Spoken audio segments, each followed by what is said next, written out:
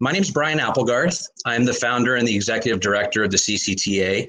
We were established in 2017, and we work to promote the development of safe and responsible cannabis tourism, unify the cannabis and the travel industries, advocate for enabling regulatory environments, and promote best practices in the space with a unified cannabis tourism voice.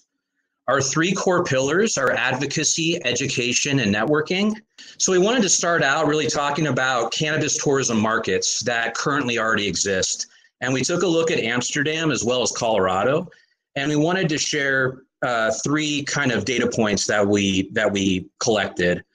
As far as Amsterdam, you can take a second and kind of review these and read through them, and I'm going to speak to them here while we do that. But the Dutch Tourist Information Office reported that essentially 1 in 4 people that visit Amsterdam actually visit a cannabis coffee shop. So it's part of the destination experience and part of the visitor draw for that market. 10% of those travelers actually willingly cite that visiting a cannabis coffee shop in Amsterdam was a primary reason for their visitation to the destination. When we look at Colorado, recently did some research in the last 2 or 3 years. And when we look at Colorado, they looked at it kind of seasonally. They looked at both the winter season and the summer season travel. And across both, it pretty much averaged out to between 15 and 16% of the cannabis interested travelers that came to Colorado visited a marijuana dispensary store while visiting, 15 to 16% of visitors. Also, they did a demographic shift into cannabis motivated audience. And they noticed that that audience spends more and stays longer in destinations, which really ties back to the economic impact that tourism has. And as normalization grows, will continue to grow. So what is cannabis tourism? We really wanted to pause kind of up front here and let us all get in the right kind of mind space and start imagining what cannabis tourism is currently, where it came from to now, and what it's going to be like going forward. And to really understand cannabis tourism in California, you have to start with medical legalization in 1996. In 1996, Proposition 215 passed, and that was the first time we saw the medical traveler really start arriving in California. Now, cannabis played a vital role on the front lines of the AIDS epidemic, and then other research came out about glaucoma and even helping with nausea and cancer treatments. And this kind of underground medical traveler started arriving in California to access cannabis. It was a gray market, kind of quasi-legal market, but that was the first we saw kind of medical travelers showing up. And then between 1996 and 2018, you had this market that was the medical marijuana market of California called the Compassionate Use Act. Compassionate use, you may have heard that term recently. They're using that term with COVID-19 right now in creating medications to address the pandemic. It was the same thing during the AIDS epidemic. So the Compassionate Use Act really positioned cannabis as what it has been for generations, which is a medical application, and that drew visitors to our state. Now, between 1996 and 2018 in this quasi-legal market, you had people started arriving as well that were business-minded. They saw that cannabis was on a trajectory to eventually go legal, and people started showing up and wanting to learn more about the industry. In 2007, in Oakland, California, actually Oaksterdam University started, which is kind of the most well-known cannabis college, is right here in Northern California. So you have this kind of business traveler or even cannabis enthusiast that relocated to California to get involved in the medical marijuana market between 1996 and 2018. And then when you hit 2018, you have the adult use medical legalization, or excuse me, the adult use market, which is essentially the recreational cannabis market some refer to as. And this is where anyone 21 and up is able to legally purchase and consume cannabis. It has regulations, testing standards, and it really starts attracting more of a leisure traveler. Now, another interesting pivot that happened in 2018 directly ties into the efficacious testing standard of the regulated cannabis industry we have today, which essentially is a tier of the supply chain that ensures that the products that you buy from a licensed dispensary in California is tested for parts per billion, which is a very severe testing standard, so they know the medicine is clean, that there's no kind of pollutants in it or things that are bad for you. So, even now, the medical tourism draw does exist. It's not fully recognized. I know leisure is a lot of the focus, but this medical draw as well, especially with the testing standards of the legal cannabis adult use market, continues to speak to the medical traveler. So it was important to just kind of go through that process from 96 to now to understand that there's a medical traveler, a business traveler, and a leisure traveler. Now, this list of cannabis tourism is just some of the current offerings that exist in our state. Obviously, agritourism, cannabis is a plant, it is a crop. Cannabis largely leans into wellness, which is why that is highlighted. Cannabis is used as a tool to promote well-being. As long as the dosing's correct and it's grown the right way and it's clean, it is very much in line with wellness. There's guided tours that are operated daily from San Diego up to Humbodlt. We have a handful of members that are in that space of the CCTA. A real exciting evolution is the California Cannabis Appellations. There's been a lot of great work done by the CDFA, the Mendocino Appalachians Project, the International Cannabis Farmers Association. There's groups that are working on building the Cannabis Appellations of California. And right now, they're building out kind of the regulatory framework of what that looks like. You also have CBD massage and spa services. A really cool product we have in California is the prohibition storytelling, just like the tunnels to, the liquor and the beer smuggling that happened. We have infused dining experiences where people have curated dinners and they're walked through not only the food and how cannabis is used in the food, but where it comes from and which appellation or which part of the state that the flower is grown and who grows it and how they grow it, and also how they cure it, which we'll get to later on.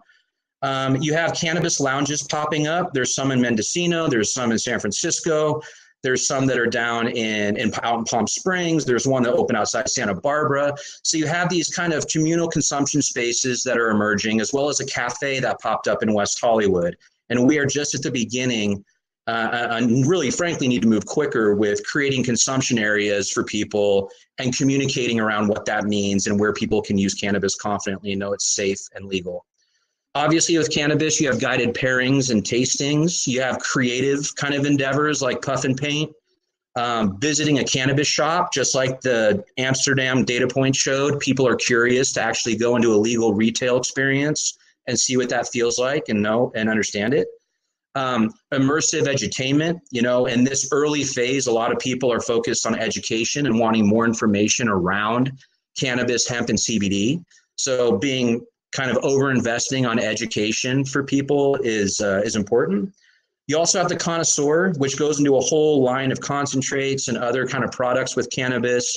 People get really geeky about kind of what type of concentrate it is, how it's sourced. There's live resin, there's what is the efficacy? Is it single source? And cannabis, one reason it's so complicated is because it really tentacles out into a lot of different products and it speaks to a lot of different audiences.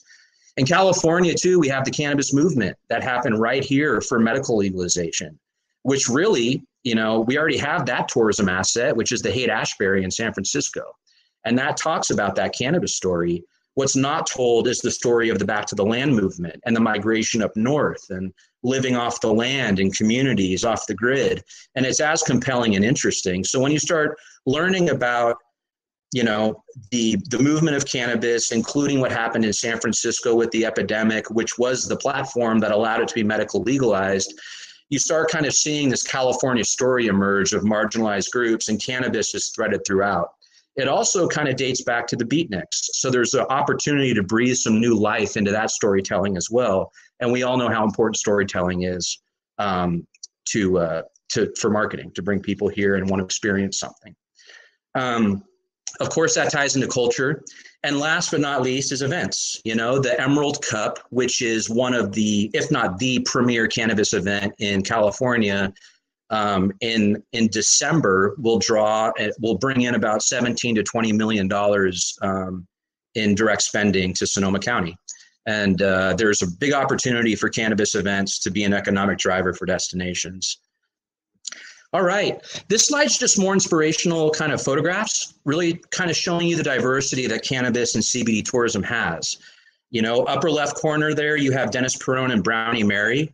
That's a story in itself. But that's part of the culture and the historical movement and storytelling. You know, obviously yoga, meditation, mindfulness, spa treatments, CBD infused massages. You see the two gentlemen taking a selfie in a cannabis cultivation area. And then, of course, the photo on the right with the group enjoying kind of a family style fine dining coursed meal that's probably cannabis infused or CBD infused, where you have the chef as well as a sommelier there to walk them through the experience and make sure they understand the dosing and the effects, and use it kind of as edutainment, an educational tool. And it can be inhalation or non-inhalation. So we'll get to that as well, but there's a lot of different types of products and ways to curate.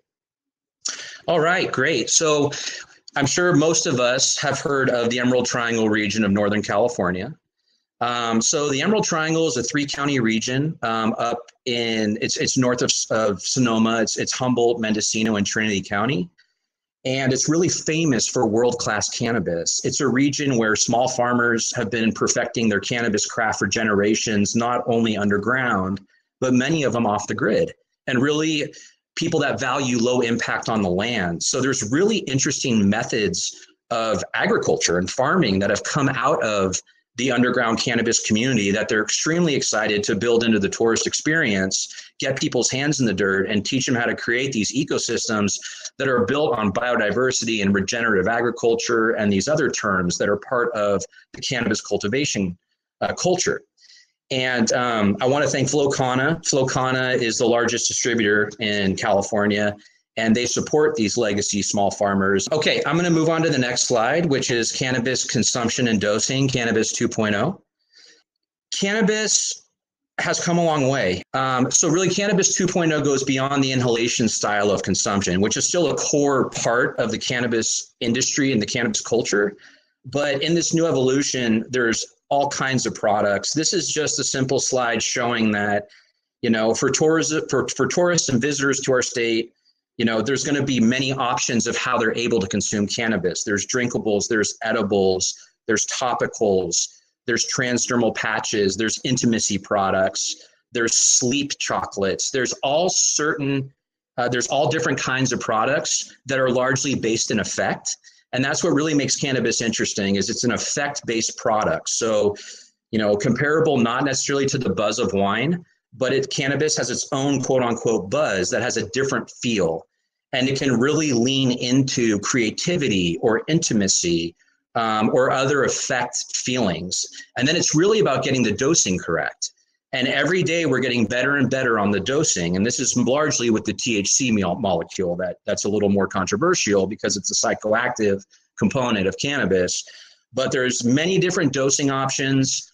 There's different kinds of products, and also the packaging is going mainstream. So as you see in this photo, there's all sorts of packages and brands. You have brands like Francis Ford Coppola, like Lagunitas beer, that are now rolling out their cannabis lines. So the sophistication is increasing, and it's going to make it more accessible because it's relatable to the new consumer.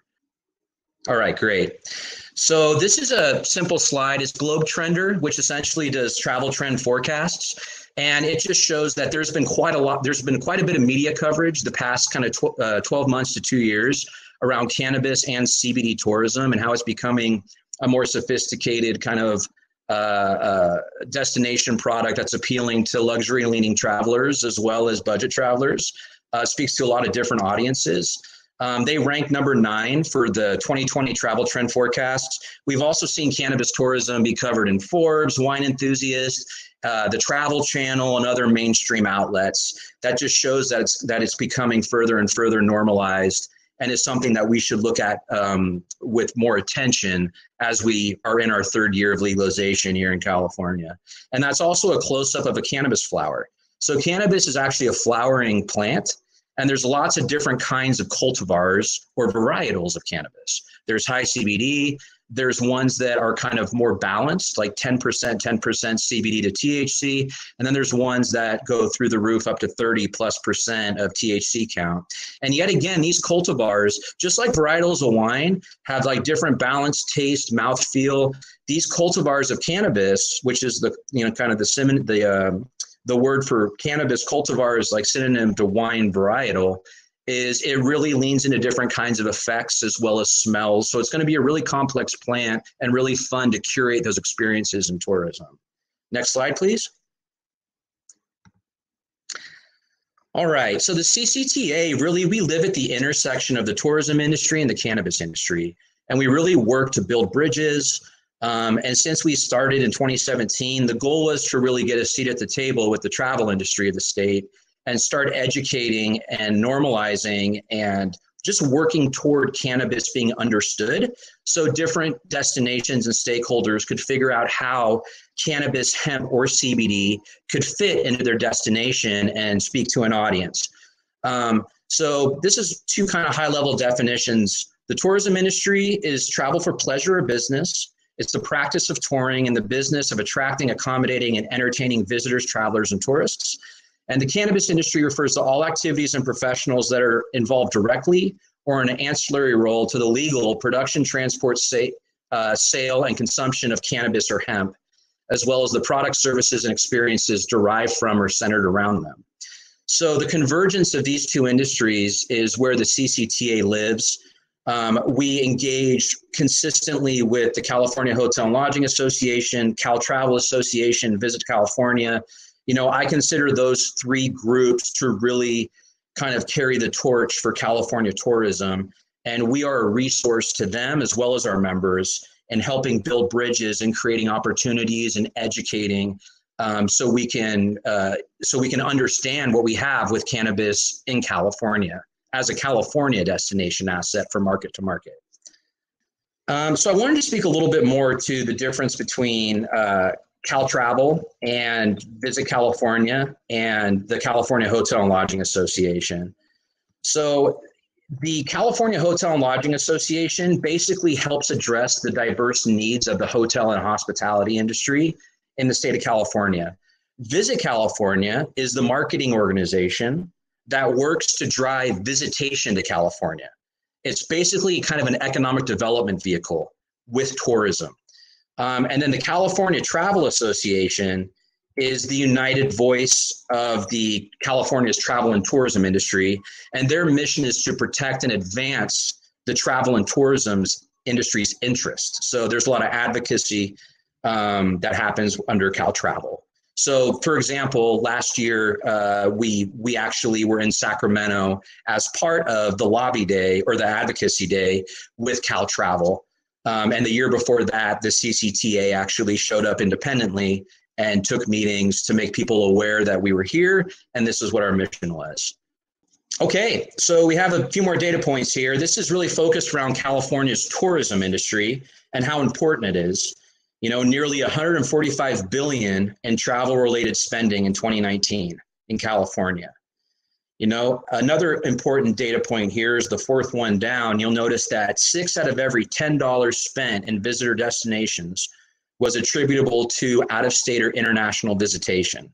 So essentially, this shows the case that tourism is an economic driver and incredibly relevant for the state of California. All right, wonderful. Now here's California's cannabis industry and why this is relevant. So, a couple other data points. Retail sales grew from 2.5 to 3.1 billion in 2019. And the traditional market sold an estimated 8.1 billion in 2019. Now, that statistic is interesting because the traditional market is essentially the black market. I know there's sensitivity around the use of that word, but that shows the gap and kind of the battle that's upon the regulated market to really try to capture more consumers and bring them into licensed retail shops, buying safe, tested medicine. And the CCTA really works to steward that as well and support the regulated market. Another data point here is the cannabis industry impact could be nearly 10 billion by 2022. And cannabis and hemp-derived CBD products combined could reach 20 billion in sales by 2024. And it's one of the fastest growing segments. So this just shows the economic relevance of the cannabis and the CBD and hemp industry. Now, I want to point out that CBD is an interesting term because it really overlaps between the hemp and the cannabis industry. And you have different types of CBD products, from full spectrum to broad spectrum to isolate. And I've even heard live spectrum is a new category that's growing. So, you know, the cannabis industry and the hemp industry, along with the CBD craze, continues to trend up, and having that merge in with California Cannabis Tourism, again, is our mission and something worth discussing and moving forward. So, you know, this slide, I really wanted just to acknowledge that tourism in California and travel, there's really an ecosystem that is established from market to market, including throughout the state. You have hotels, attractions, restaurants. You have, you know, everything from Airbnbs, bed and breakfasts. You have different types of museums. And there's certain markets and certain operators or businesses within those markets where speaking to the visitation and the tourist to their market is a core part of their business model. And we're in a phase right now where cannabis operators that understand this opportunity can build bridges and educate and reach out and find their spot within that tourism ecosystem, which is already in place. You'll notice to the right of the slide, you know, there's a kind of a portion that shows the DMOs, which is the destination. DMO stands for Destination Marketing Organization. And essentially each destination from San Francisco to Palm Springs to San Diego to Oxnard has their destination pillars of kind of how they position as a destination for travelers. And the question is, how is cannabis and CBD and hemp going to exist market by market throughout the state? And then the DMO is largely similar to what Visit California does for the state of California. The DMOs in each market, or the CVBs, they try to attract visitation by marketing within their pillars of their destination to get people to visit and spend money and experience the culture and come visit. So I just wanted to lay that out and really paint the picture that with lounges, deliveries, as well as cannabis shops, and of course, tour companies and infused dinners and the list we had prior, you know, there's a lot of ways to plug in for people who are interested in being part of this cannabis tourism evolution. We're going to dive now into the core pillar of the CCTA is advocacy. So this is an advocacy update. It's the last three kind of initiatives that we worked on. The most recent one is we signed on to a funding request that was spearheaded by Cal Travel, which is basically requesting $45 million allocation for Visit California to run a marketing campaign as the state reopens and gets Californians back traveling and back to work. So I think that was actually submitted yesterday or today, and the CCTA is right there alongside the other kind of tourism stakeholders throughout the state. A few months back, prior to COVID, we put some energy into trying to breathe some new life into SB 625. Now, SB 625 originally was a bill that would permit cannabis charter party carriers, provided that the vehicle was equipped with appropriate ventilation standards to assure that the drivers are not exposed to secondhand smoke. So it was an effort to allow the inhalation component of cannabis tourism to exist on a vehicle. And there are tour companies that were kind of first movers in the market that invested in retrofitting or building out their vehicles to accommodate this as it was written, which now it's on shaky ground and all but off the table. So we're going to pick that back up once we're past COVID, but we see an opportunity here to have some of the operators who are members of the CCTA to potentially put forth an option of having them grandfathered in a certain limited number of people who were operating prior.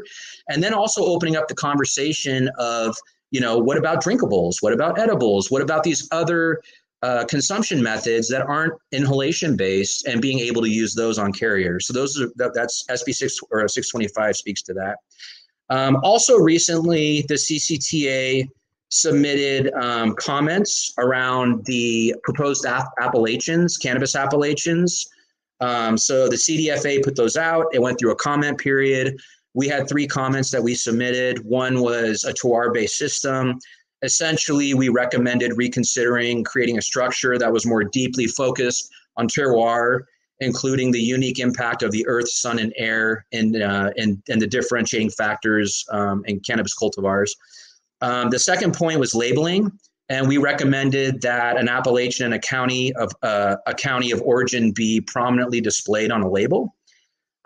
Working toward marketing and really thinking of the international market, and what does that sound like when people want to buy the best California bud or pot or cannabis from Humbodlt or Mendocino or Trinity County. And then the third comment we submitted was about the cost of petition and the amendment fee. Essentially, it was $20,000+ for the petition, the appellation petition, and then it was $10,000+ to simply make an amendment every single time. So we came in and basically stated that we feel the fees were excessive, that they've created unfair financial barriers essentially for the small legacy cannabis farmers, and that we recommended that the fees be lowered or reconsidered depending on kind of a sliding scale on how big the outfit was. Also, I'll get to this later, but we have set up a new Slack channel that you're all going to be invited to that has these comments and a lot of the other documents that I'll be walking through where you can look at them in greater detail. All right, the second pillar is networking of the CCTA. So essentially, we try to foster an environment where our members can network together and they can network with with other organizations, things like that, opportunities. When I first envisioned the CCTA, it was 50% membership from the travel tourism industry, 50% membership kind of from the cannabis industry, and trying to have a blend so we could have really great conversations and have different points of view and be educating each other in a very reciprocal way. All right, I'd like to welcome Amanda Reiman as our featured guest today, also on the board of the CCTA. She's the VP of Community Development of Flow Kana. Well, welcome. Thank you for being our special guest today, Amanda. Oh, it's my pleasure. I'm happy to be here. And thanks everyone for joining. I have to say, watching who's all in the room, it's like so many people that I love from the cannabis world. So I'm so glad that you all are here. Right on. Hey, Amanda, will you just kind of give some background? You've been in the movement a long time. You know, I just love for you to give this audience is largely from the travel industry as well. So if you could just kind of give some context of who you are and your role in the kind of the cannabis movement to now, and then what you do for Flow Kana, that'd be great. Sure. So I'm a public health researcher and social worker by training, and I started studying the cannabis industry and movement when I was getting my PhD at Berkeley in social welfare back in 2005. So I did my doctoral dissertation on how medical cannabis dispensaries were operating as community health service providers. And I think that that's important because folks who don't remember or weren't really involved back then, the dispensaries really played a huge role in community connection. And I think that that's important when we talk about tourism now, because it's really what is at the heart of California cannabis. So I think that that was something that I noticed early on was very, very unique about the California cannabis atmosphere. And then after I graduated, I continued to teach at Berkeley, but I started working for Berkeley Patients Group as their head of research and patient services to continue to do research, looking at things like cannabis substitution. And then they got shut down by the federal government in 2012. Yeah. And so then I left there and I went to work for the Drug Policy Alliance as their manager of marijuana law and policy. And, you know, my focus has always been the relationship between cannabis and everything else around it. It's really the relationships that I'm most interested in. So after legalization, I had an opportunity to move up to the Emerald Triangle, to Mendocino County, to work with Flow Kana on creating centralized distribution for small, independently owned cannabis farms up in this region. So again, the community aspect was really taking front and center, which is my jam. I mean, that's what I love to do. So I came up here to work in community development. And again, you know, not just the cannabis, but the cannabis and everything else. And I think that's why the tourism is so interesting to me because it's really an opportunity to bridge cannabis with so many other wonderful things about California that I think can really be a unique draw for folks. Thanks, Amanda. So, the Emerald Triangle region of Northern California is often spoke about like it's the Bordeaux, right? The Bordeaux of cannabis. And it's a world-class producing region. It's a place of source. And what role do you feel like this region will play in the California tourism landscape in the future? Well, I think that there's kind of a two-stage outcome there. At first is what we can do when California can only produce and consume weed in California, right? So there's definitely a barrier to realizing the full potential of the Emerald Triangle and the Appalachian systems until we can ship it outside of California. So I think that, step one is the development relations, which, we're working on. And then it's really thinking about the brand of the Emerald Triangle as a region. So thinking about not just the individual counties, but the ethos of the area and how we turn that into a brand. And then I think, putting that brand out there and marketing that brand is going to be really important.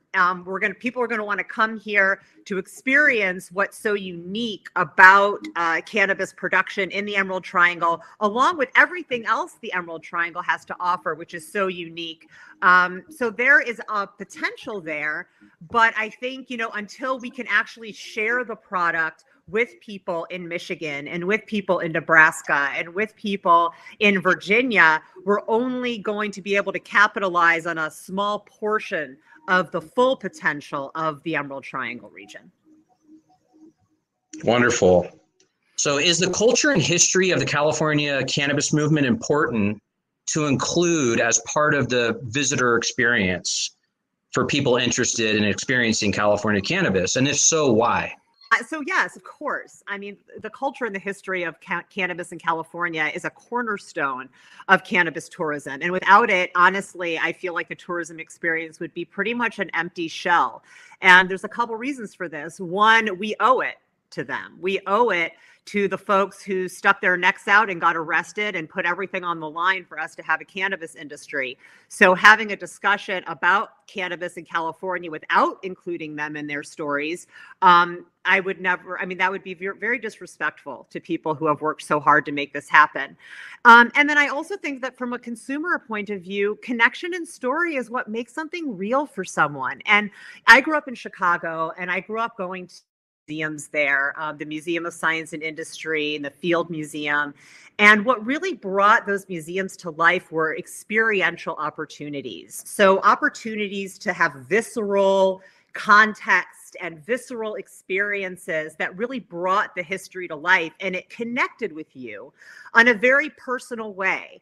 And I feel like here in California, what we have that a lot of states don't have when it comes to cannabis history is that really big emotional connection to the plant and what it has meant. So to have a tourism industry in California that doesn't include opportunities to learn about the past isn't, again, doing a service to what it means to be involved in cannabis in California. And it's also losing out on a really big opportunity to change hearts and minds about cannabis. So one of the opportunities I've always seen for cannabis tourism in California is to invite people from prohibition states to come here and experience cannabis in a beautiful, spiritual, highly connected, safe way. And that the cannabis tourism industry in California was almost a gatekeeper to that experience. And that folks could come here and they could just eat, 1,000 milligrams of THC and have a marine doubt experience and be in their hotel room freaking out and go back to Iowa and talk about how legalization was the worst thing that's ever happened any place. Or they could come and go to a beautiful farm and get to put their hands in the dirt and get to have a lightly infused meal and get to tour some lounges and, really learn about cannabis and go back to, wherever they're from and talk about what a wonderful experience it was and question why they have prohibition in their state. And that's a really powerful tool when people feel it inside. And that's what sharing the culture of cannabis in California will do with tourism if we do it right. I agree. I can't tell you how many stories I've heard of people just coming and accidentally taking too much because the communication and the kind of information campaigns just aren't there yet. And really hoping that we can move that forward here in 2020 and 2021 to give visitors the information they need to be able to have that right dose and that right experience here if they decide to use THC and go beyond the CBD massage that they're already doing. Absolutely. So about Flow Kana, you know, you guys have a great property in South Mendo. It's kind of the gateway to this region. So I'm curious what the vision is, what's for the future of tourism, you know, according to Flow Kana, and how they intend to reach visitors that are coming to our state.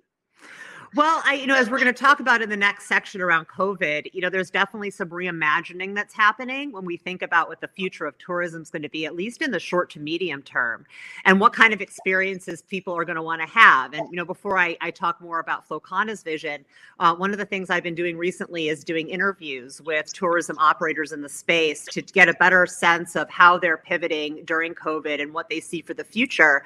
And even though, finance is definitely a concern and a barrier moving forward, what I'm hearing is almost a bigger barrier is the psychology around travel and what people are going to be comfortable with and what they're not going to be comfortable with. And so there's a big conversation to be had when we talk about the future of tourism about what is going to feed into people's fears and what is going to make them feel better.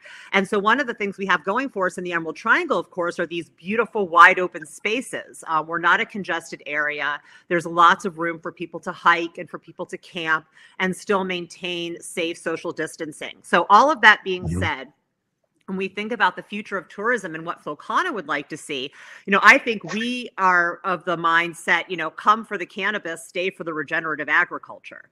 Like we see this as an opportunity to hook people in with an interest in cannabis and in, seeing cannabis farms, but then using that as an opportunity to talk about sustainable and environmentally sound cultivation of food in general and of plants in general. Mendocino County banned GMOs a long time ago. They were the first place to take that step. The fact that they have capped their farms at 10,000 square feet, although that might change, has shown what they view as special about the way people farm here. So I think, of course, with the Solar Living Center property that you were referring to in Hopland, it's an opportunity to have a demonstration garden and to have gardening classes and to allow people to come up, get their hands in the soil, learn about regenerative farming practices, take those practices back to where they're from. More people are growing food than ever before. We're starting to see victory gardens pop up. People are looking for opportunities to learn sustainable food production. And I think that the Emerald Triangle is one of the most amazing places to learn about that. Oh, and it also happens to have some of the best cannabis in the world. So I think Flow Kana would really like to see the marrying of those two interest groups, especially given that the farmers we work with, so many of them, if not most or all of them, are growing food in addition to cannabis and are using regenerative methods. And so there's so much that folks can learn just because of their interest in cannabis. They can come away learning about integrated pest management and good soil health and water reclamation, which is something that they may have come up never expecting to learn about and thinking that they were just going to go tour a really cool cannabis farm.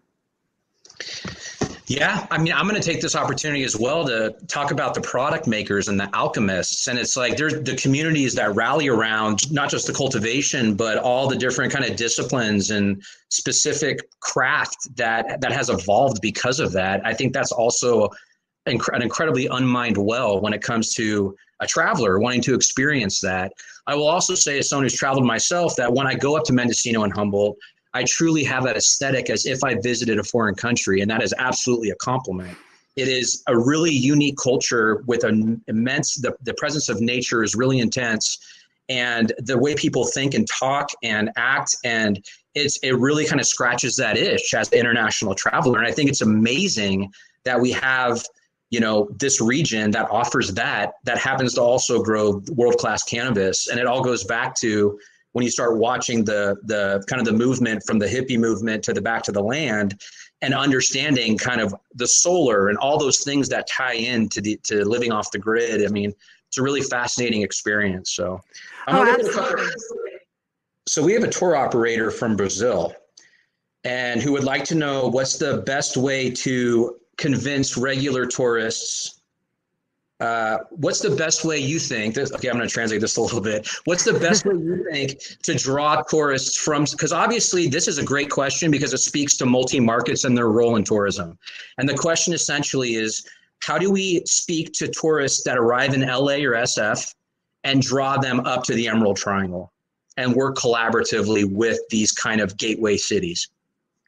Well, I think that, again, it's not just the cannabis, right? So there's a lot of things that folks are looking to do nowadays when they travel. They don't want to necessarily go to one location and just sit there. They're looking to have different experiences. So I think putting packages together that include Emerald Triangle related experiences like river rafting and hiking and biking and camping and, stargazing and foraging and, mushroom hunting. All of these really interesting things that are really great in the Emerald Triangle, and you pair that with a cannabis experience, then you're kind of a step above all the other tour companies that aren't doing the cannabis experiences and that are just packaging everything else. So one of the things we did last November, pre-COVID, which seems like a million years ago, but we had a mushroom feast at Solar Living Center, and we did some CBD and mushroom cocktails, not psychedelic mushrooms yet,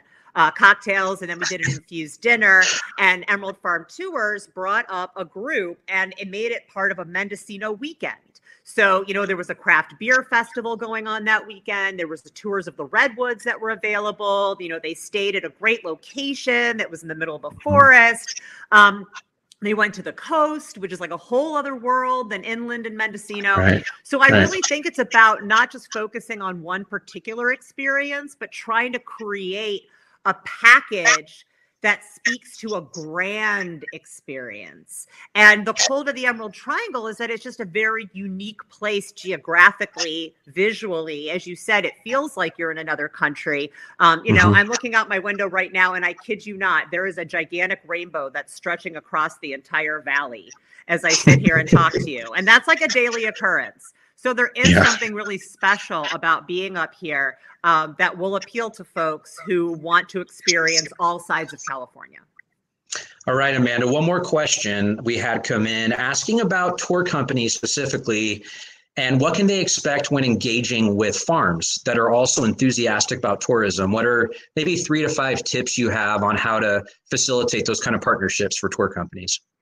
Well, so a couple things for tour companies that I found that were a little bit confusing in the last couple of years. So cannabis is a seasonal plant and it's an annual. So it's not like grapevines where even when the plant isn't fruiting, it's still in the ground and looking like cool. There's nothing in the ground. So, I would have tour companies that would want to go visit farms in like January or February. And people are going to be disappointed because you want to manage expectations, and folks who come up to see farms want to see gigantic 8-foot cannabis plants. Like that's what they want. That's like the money shot, right? So thinking about whether farms that you're working with have that to offer, and what do they have to offer from a visual perspective?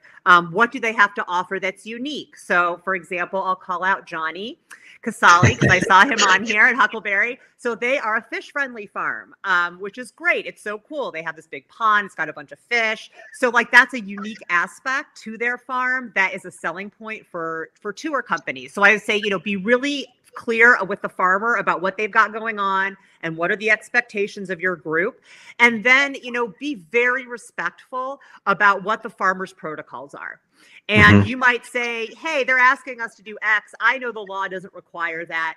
Do it anyway. This is their farm. They're under huge, huge stress to bring a clean product to market.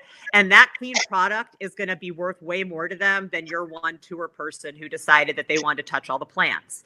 So just be very respectful and recognize that the farmer really needs to lead. And the tour company is there to kind of be a observer of the process.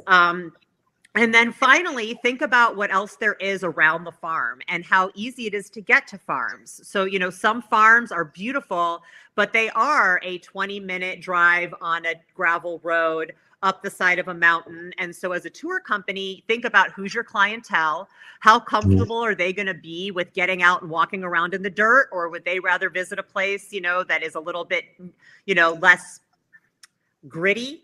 So really matching who your clientele is with what the farm experience is. But again, it really all starts and ends with the farmer and what they feel comfortable with and how they would like to showcase their farm to the public.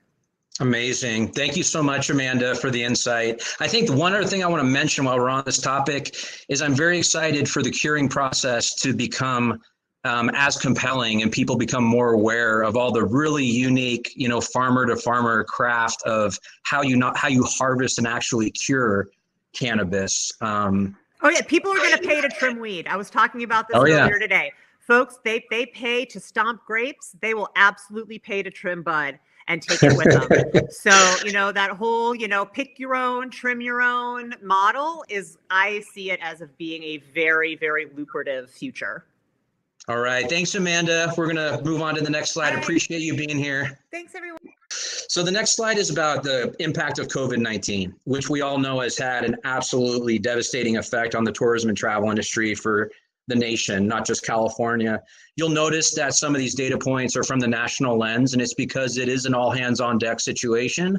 From hotels to airlines to DMOs, the bottom has dropped out. And I also want to take this opportunity to acknowledge the amazing work and witnessing the work that U.S. Travel, Destinations International, Civitas, MMGY, California, Cal Travel, Visit California, the California Hotel and Lodging Association have been relentless in coming together and providing amazing information and insights that are really week by week on all this. So this slide, though, obviously shows that it has been devastating for the travel industry. 519 billion decline in spending in the U.S. this year, with a total economic loss of 1.2 trillion. You know, it shows the gravity of the situation at hand. And with that, I'll move to the next slide so we could talk about the next phase we're moving into.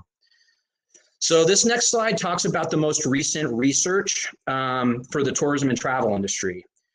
So the data shows that, you know, people are looking at road trips, they're looking to travel to destinations closer to home, and will likely be wanting to drive. And that's going to be at least Q2, 3, and most of 4. You're looking at the drive market or drive-in visitation for the tourism and travel industry here in California, as well as nationwide and probably around the world. In recent polls, 79% of travelers say that they will change their travel plans over the next 6 months, probably shifting a lot of that away from airlines, even more so toward drive. And 55% say the pandemic will greatly impact the travel currently. So the good news on the last data point is, and the week ending in May 2nd, the travel economy witnessed its first expansion in 9 weeks.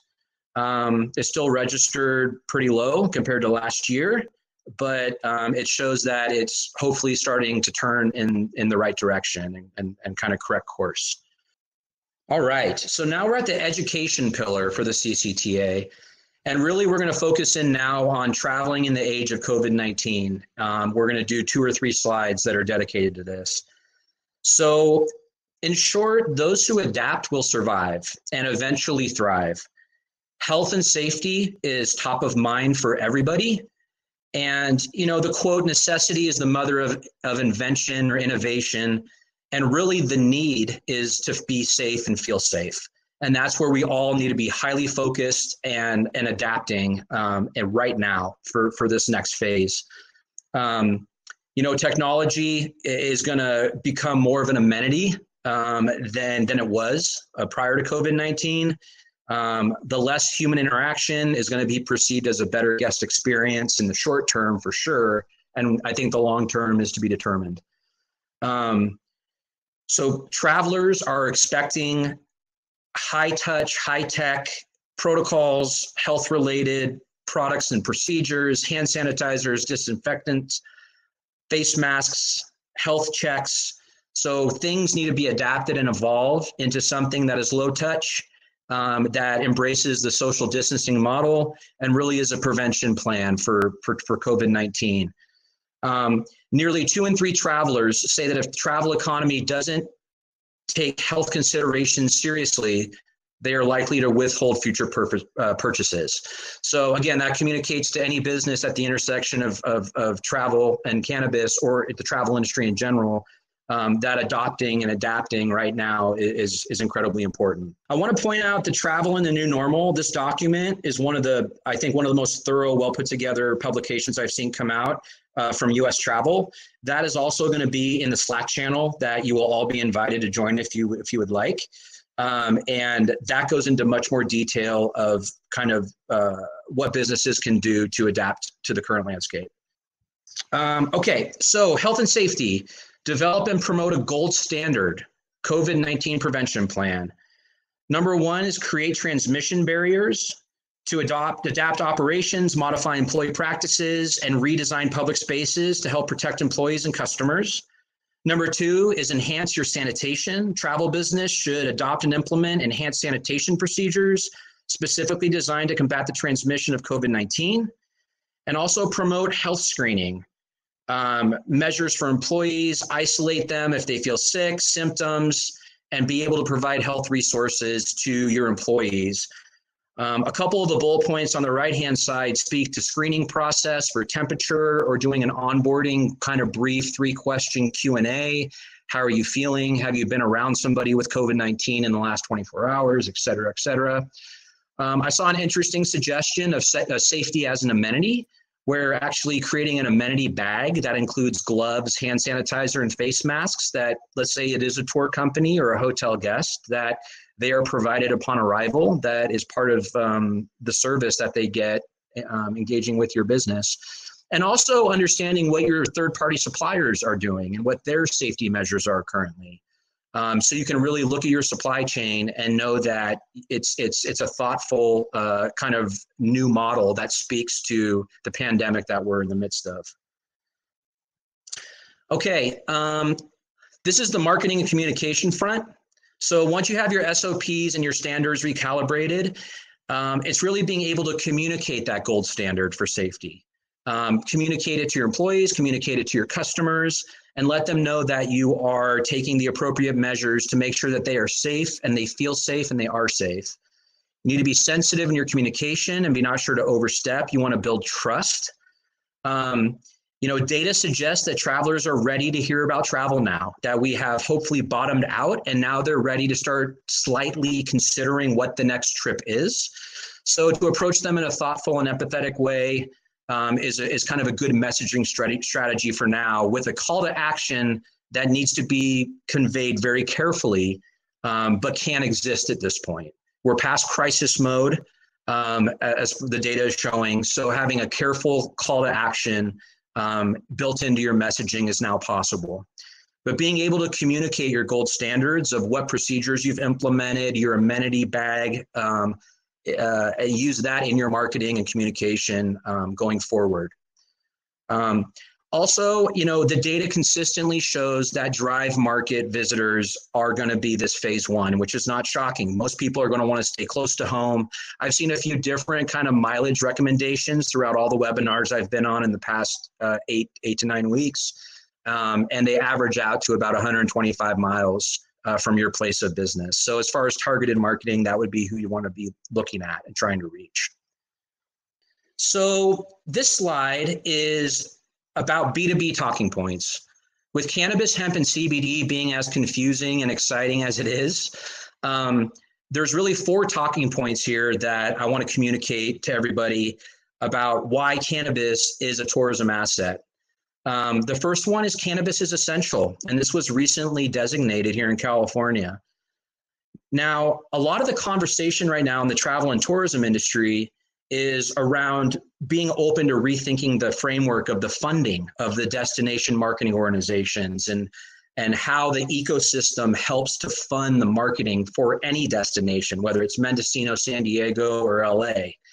And cannabis being an essential service, is an interesting evolution, because that means that as far as a funding source through an assessment, that cannabis is arguably a bit more stable than other businesses that have not been deemed essential. So the fact that cannabis is essential is possibly something to consider as we developed the new marketing funding framework and being inclusive of essential businesses like cannabis to provide stability. So that's the first talking point. The second talking point is travelers are interested. From cannabis with THC to the CBD infused topical massage that's hemp derived, it's new and it's exciting and it's growth markets. It's continuing to trend. All the data shows that economically and with consumer interest. And it promotes well-being, which was one of kind of the key trends that was here even prior to COVID-19 in the travel and tourism industry, is this sense of wellness and being a conscious traveler and having low impact on when you travel. And cannabis ticks a lot of those boxes. Being a medicine and being something that promotes well-being, cannabis can really kind of find its place in the California experience. So whether it's a CBD infused massage for a destination or for your business, you could speak to whatever consumer you're trying to reach. The audiences are there. The third talking point is cannabis is collaborative. Cannabis tourism is a tide that lifts all boats in the tourism ecosystem of a destination. And the reason why is because cannabis is effects-based. So having cannabis, at the right dose, 30 minutes or an hour, or even 20 minutes, if you're inhaling it, prior to a dining experience is going to amplify and enhance that experience to make it more memorable. And the same thing with creative pursuits, museums, art exhibits. So cannabis has this ability to really have amazing collaborative partners in their destination and create bundled packages in ways that are really supplemental to breathing life and increased spending in other businesses that are part of that tourism ecosystem. Or for example, on this slide, I put, a live music show with cannabis is different than without. And then it comes down to dosing and making sure you dose it correctly, just like with alcohol. You don't want to have too much, you want to have the right amount. The fourth talking point is cannabis is a tourism asset. It's new and exciting. And these cannabis-related products, services, and experiences are not maximized, and they're economic drivers. So between those four talking points, I urge you to engage with your local community, with your local government, and to start communicating the value of CBD, hemp, and cannabis tourism, and start identifying assets or develop an asset yourself, or continue to polish your cannabis business to be a valued asset as part of the tourism ecosystem of your destination. All right, so 3 key takeaways. If we were to have to distill this down into 3 key takeaways, number 1 is drive market visitation. So adopt your model to really target the drive-in visitor. Number 2 is health and safety. You need to recalibrate from employees to customers and communicate that extremely effectively in your marketing communications, which leads to number 3, to engage and educate. So once you have your new health and safety kind of COVID-19 landscape operations implemented, to be able to educate and engage through marketing or through advocacy to your local government or to your potential customers, what you have done to respond as a business to be able to continue to function in a safe way in today's landscape. All right, so this touches a bit back on resources that I've mentioned in the Slack channel that we've created that everybody is going to be able to access. This is the CCTA open resource Slack channel. We're starting to kind of file things under hashtags, financial, research, marketing, and advocacy. Yet again, I want to thank all the logos that are on this slide and beyond. I mean, it's been such an amazing thing to witness the travel industry come together from the national level to the state level to provide quality information and real-time data as we navigate this very strange time. There's publications that have been selected and uploaded to that Slack channel from different organizations that we felt really spoke to our membership base. So you can find that on the Slack channel if you decide to join. And we will continue adding to that as we further go into this rebound and recovery phase of the travel industry.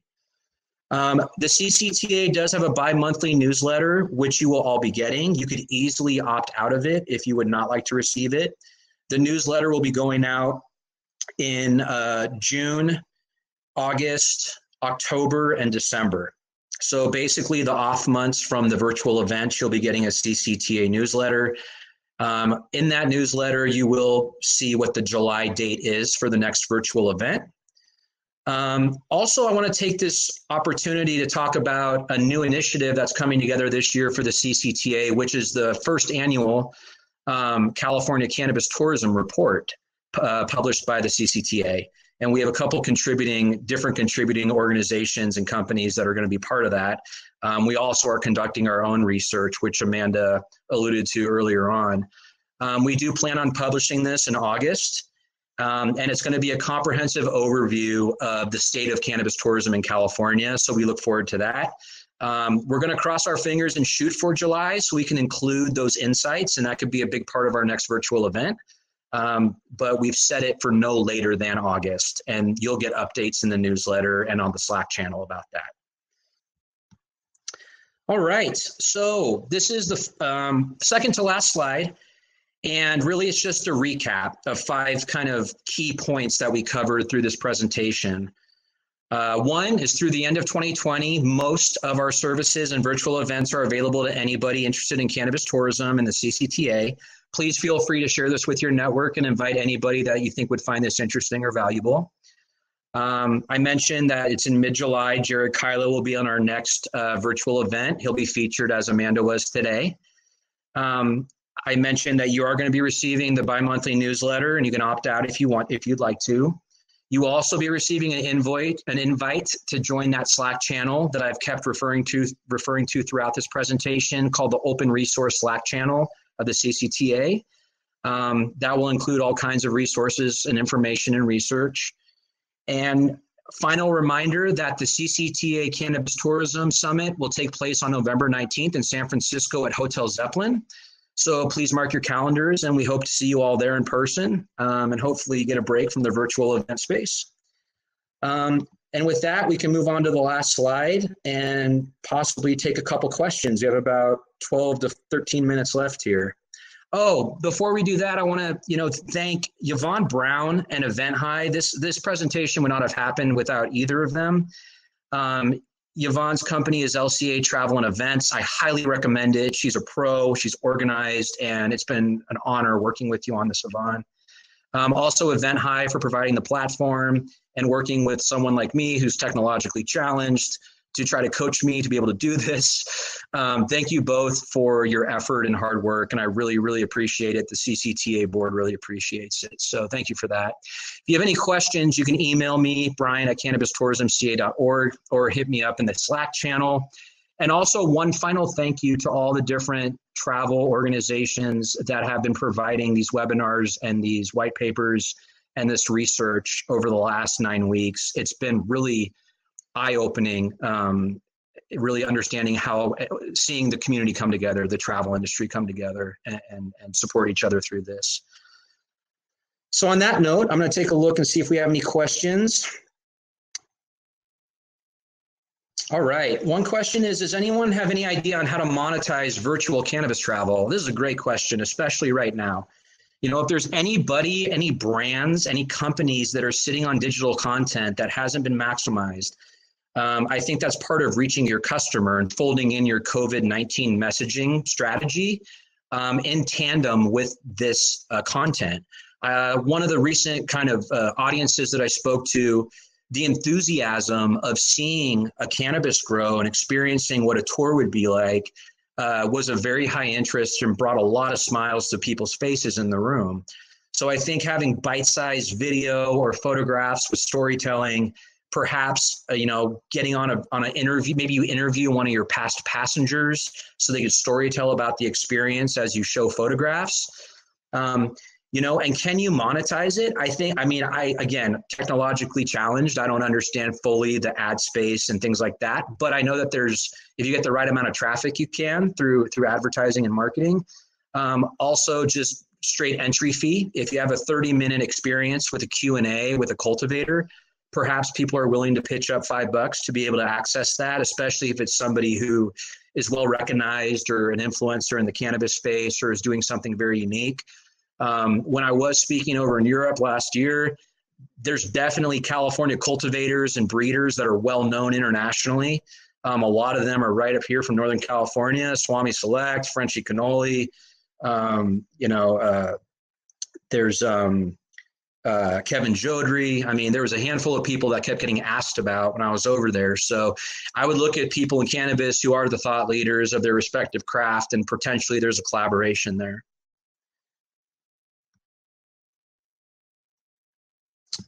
This next question is, can you share your thoughts about cannabis appellations and cannabis tourism? I look at cannabis appellations as one of the key pieces of infrastructure for the state of California, for California cannabis tourism.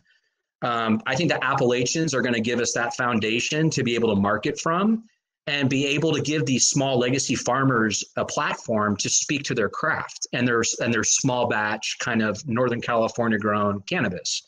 So the appellations is going to be an all tides rise kind of play as that comes in. And that's going to become a key tourism asset for the state of California to draw visitation. Humbodlt and Mendocino both already have brand equity internationally as the best cultivation spots or growers in the world. So it's how do we build off of that? How do we take the brand equity of the Emerald Triangle, of Humbodlt, of Mendocino? How do we fold it into a way where it really fits into the California brand? And we do it in a way that's based in wellness, in nature, that allows for storytelling about Californians and how we did it and why we did it and all the values that kind of go along with that story. So I think the Appalachians is an incredible platform for obviously place of origin, but also a platform to tell about life under prohibition, just like the tunnels in Chicago or in New Braunfels, Texas, where they used to smuggle alcohol from, bar to bar, restaurant to restaurant when alcohol was illegal. So we've got a lot of interesting storytelling to mine. And I think the Appalachians, first and foremost, will be about terroir and quality. But when you start listening to the stories of the people that are the fabric of the culture up there, it's just a well of incredible storytelling. Do one more question. So this one is, how can I become involved as a volunteer, support CCTA as an individual, not a business? That's a great question. Please email me. We are forming committees. We are constantly growing this model and looking for people who are enthusiastic about the cannabis tourism opportunity for our state and for your local market. We have discussed kind of having other, sub-associations around the state. So if you have an interest, please email me directly. Tell me more about yourself. Let me know what your interest is and what you're passionate about as an individual. There's a lot of ways to get involved, from content to support. We are a 501c6 nonprofit. And we work hard as an organization to really help steward this evolution of cannabis tourism in California. The more hands on deck, the better. So come with passion. We'll find a spot.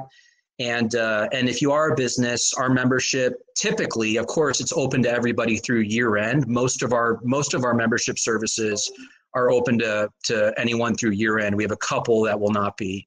But in a typical year, the memberships start at $250 for a year membership for businesses with 25 employees or less. For those with 25 employees or more, it goes up. Obviously, it's $5,000 a year. We want brands that really value the tourism opportunity and are going to engage with the travel industry of the state and become models and examples of how cannabis tourism will evolve and is evolving. And we're really excited to get as many people involved as are willing and doing this together, where we can all have really healthy communication so we can make this everything that it should be for California as a tourism asset. Let's see, I think we have time for one more. So this one was, do you provide education on how to start a tourism association to other states? The answer is currently no, but we have been contacted by kind of cannabis tourism thought leaders in other countries, as well as other states that are very interested in what we're doing and wanting to expand. So if you're interested in discussing that and perhaps helping steward that, we do have a model that we've been working on since November 2017 when we started. And we had a lot of learnings in that time. We have a lot of great information in that time that we've banked. And it would be a great initiative to start thinking about how do we expand, how do we get this into other states, and how do we support each other and trade information. And the last question I'm going to answer is, if the social distancing goes on for a year, how can we bring people into our venues? That's a great question. I think it is the social distancing model. I think that there's a place for it, to be honest. I believe that there's certain travelers that are ready to have a bit more space and have it be in less crowded areas and to have these exclusive experiences, whether it's in a retail shop or whether, you know, it's having tables spaced 6 to 8 feet apart, or whether it's, you know, a nature experience like Amanda spoke about, where there's plenty of wide open spaces in nature. So I think it's really getting creative and understanding that social distancing model and traveling in the age of COVID-19 is a very unique landscape, but it also opens up opportunities to innovate and differentiate. And as long as you're willing to adapt and really dream about your model in a different version of it, I think it's all about that kind of ingenuity and creativity, and then being able to adequately market and message about that to your customers. And lastly, I'll say, you know, cannabis tourism is very new. You know, it includes CBD, it includes hemp. You know, hemp can replace plastics and paper. CBD is non-psychoactive, and it's pretty much every spa now has a CBD-infused massage. And then, of course, you have the cannabis, the licensed, regulated cannabis industry with THC consumption. So this is a very new space, and we all have the responsibility to educate each other on the travel industry side as well as the cannabis side, because it's through healthy conversation and discussion that we can really steward this forward. And there's models where you don't have to have inhalation. You don't have to have high THC products. Maybe you're a hotel. I had a hotel in Sacramento contact me about 8 months ago that simply wanted to understand how they could implement hemp into their hotel to raise the level of sustainability that they're currently operating at. So it's a very exciting space with a lot of different conversations to be had. I just encourage all of you to engage. And finally, just thanks again for being here. What a great turnout. We look forward to hopefully seeing all of you in July. You'll be getting those emails, newsletters, the invites to the Slack channel. And thank you all so much for showing up and being interested. Look forward to next one. Thank you.